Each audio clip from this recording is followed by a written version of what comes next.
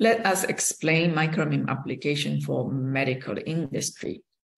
We have a lot of different endoscope components, and there are parts with undercut hollow structure or microstructure that cannot be removed from the mold usually.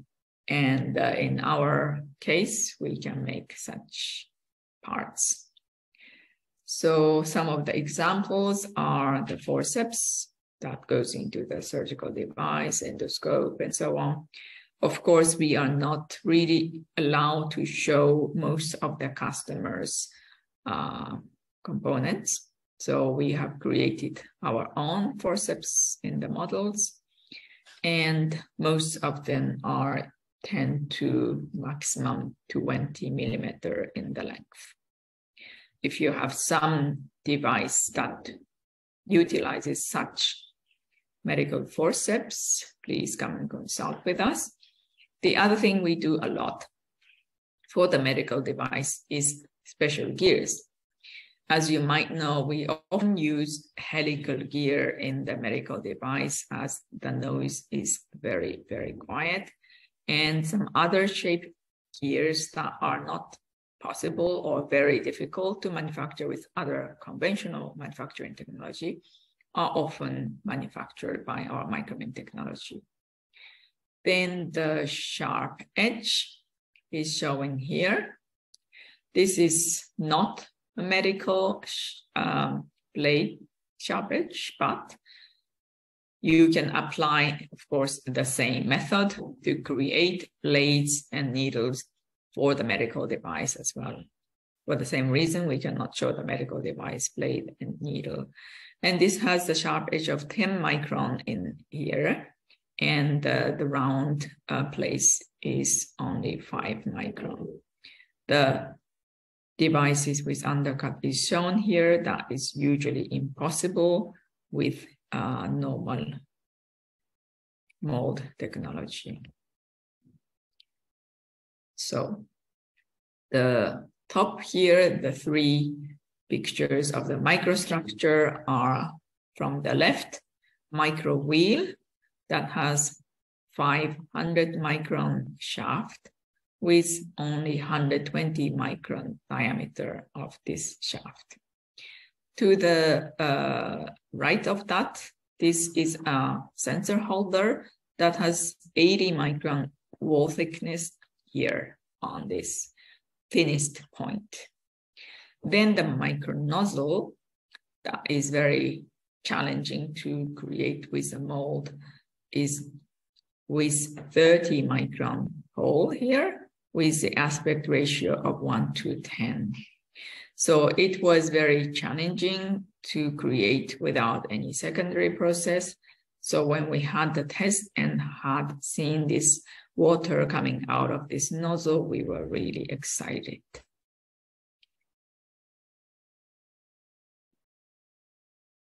Now I would like to show you some of the significant points that make our micro-MIM significant points that make our technology very special. The first one is the feedstock. We purchase the metal powder, obviously, because we cannot really atomize them in large scale in-house. Then the binder is mixed with the metal powder, and then it goes into the kneading and pelletization process. We have batch type kneading system, and it goes into the feedstock. It becomes a feedstock like this. So we are creating the feedstock, which means we can control the variety of the material we can offer. To the right, you see the material list that you probably have seen in one of the other webinars, but we just highlighted the most frequently used material for the medical device industry, which is stainless steel 316L and 174pH, and then titanium and titanium alloy, 6,4 alloy. Of course, other materials are sometimes used, but these are most common materials. So we use the original binder system, which is one of our USP. And the high flowability and the strong green part is the result of our original binder system. So this sharp edge is again from the same blade. So something like that can be obtained because of our original binder system, which is using the POM base. And we would like to also point out that we have very fantastic material yield, which is 100% material yield. That means it's very economical as well as environmental, because these days green purchasing is a key point for the purchasing. So a lot of the purchasing people ask, is this very sustainable technology or not? And this is definitely very sustainable and green technology, as we recycle the runner 100%. So you can say that this is one of the technology that is deemed to be the future mass production technology. Next, I would like to talk about the powder. We use very fine powder in our company because we make micro-MIM parts. And we purchase the powder and the binder and mix, as we mentioned before. And we have deployed a kneading system that is also suitable for our micro-MIM technology. This has a relative density of 98.5% in the case of stainless steel. And the surface roughness comparison in this chart shows the average D50, 10 micron, has about RA 1.5 micron, which is shown here. And the smallest powder size, which has a D50 of 3 micron, has RA of 0.35 micron. And of course, this powder is more expensive, but it can achieve better surface quality as well as better tolerance. So it's always a balance of the cost and what you need to achieve in terms of surface roughness and tolerance and so on.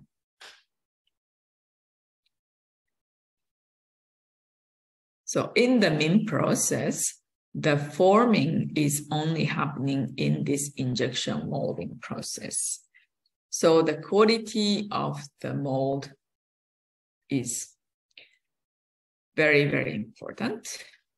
And here I would like to show the invisible parting line, which means you cannot see the parting line on this component. And usually in any parts that are injection molded, you see parting line and of course ejector pin marks and so on. But in this case, you cannot really find them unless you put it under the microscope. So this is something that we can say that it is because we use very fine metal powder and we know how to handle them in the production process.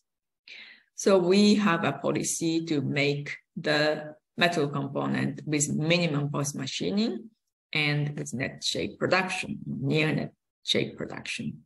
So conventional MIM manufacturer would mostly say, well, we would make the near net shape with MIM and then we machine it as a secondary process, and that's the final part.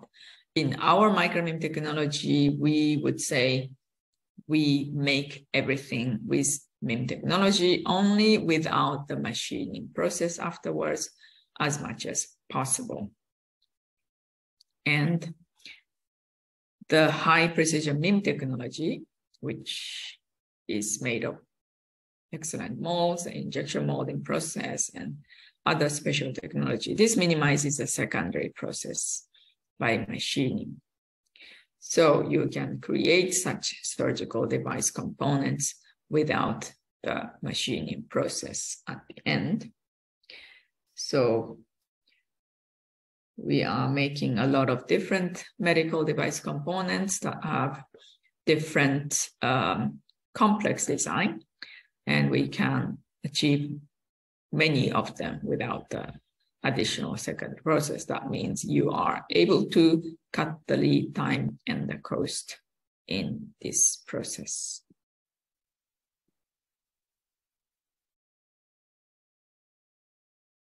So 3D micro-MIM is a technology that we developed that enables a mass production of components with shapes that would normally be manufactured by 3D printing, such as undercut hollow structure or microstructured components that cannot be removed from the mold.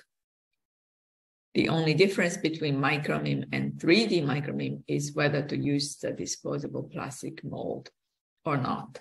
And this disposable plastic mold is called SP mold. So basically you are having the SP mold first in one mold, and then it is inserted into the MIM mold and overmolded with metal. When it goes to debinding or degreasing / sintering process, of course, the material inside the feedstock goes as well as the SP mold. Both are out of the system with the heat, and then you have a sintered part with this structure inside. So it is a process that makes it really flexible for your component designer to design your parts. So using this 3D micro-MIM technology, it's possible to mass produce endoscope and other medical device components with undercut hollow structures or microstructures that cannot be removed from the mold. And if you want to know more about the 3D micro-MIM technology, please refer to our webinar series number 4 on our YouTube channel. Next topic is sintering technology. So our sintering technology is also one of the USP, and we make the debinding and sintering process in one-step furnace. So the conventional MIM process has 2 different furnaces, the binding furnace, which is then moved to the sintering furnace, and this is called the brown parts. And we have just one furnace for both the binding and sintering. That means the brown parts are never out of the furnace, and we never see them in normal case. So this process is explained in the 5th webinar, or the debinding and sintering process is explained more thoroughly in our webinar series 5. So if you are interested and you didn't attend that webinar, please go and have a look on our YouTube channel. So it is really good as we do not need to handle in between the furnaces, and there is no cooling between the 2 processes. Therefore, we can achieve such excellent parts, micro parts like those that I have shown you previously. Now, let's talk about AM technology. The 3D metal printing machine was introduced last year in summer. And now we have even introduced new 15 micron resolution that is customized for us. And the AM technology is introduced so that instead of making the prototype mold, which is then used in the injection molding machine and then sintered, for the prototype phase, we can, in some cases, suggest to create the prototype parts with this AM machine and the sintering, the binding and sintering process is the same as our MIM system.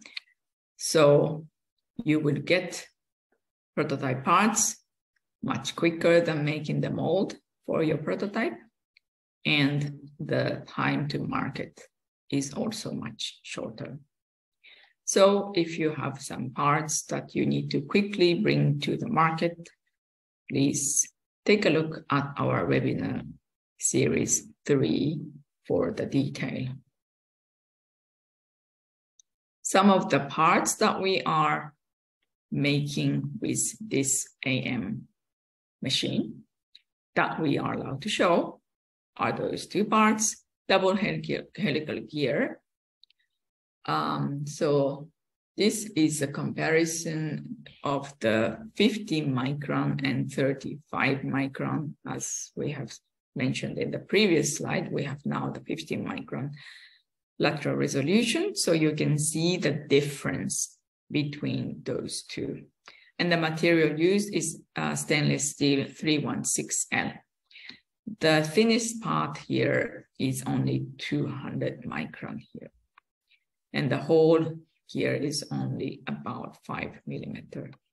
To the right, you see the titanium ring, which is a smart device. The material used is the titanium 6-4 alloy. And the structure is undercut, which is impossible to form using conventional mold technology. And the surface is polished in this case. So if it is not polished, it is not going to be as shiny as this one. And for those of you who don't know the PM, the powder metallurgy process so well, actually the sintering or the binding and sintering of titanium and titanium alloy is quite difficult. So not everyone can offer this material in the MIM sector. Let's move to the quality control topic. So we are focused on the evaluation stage, and we consider that it is very important part of our micro-MIM technology.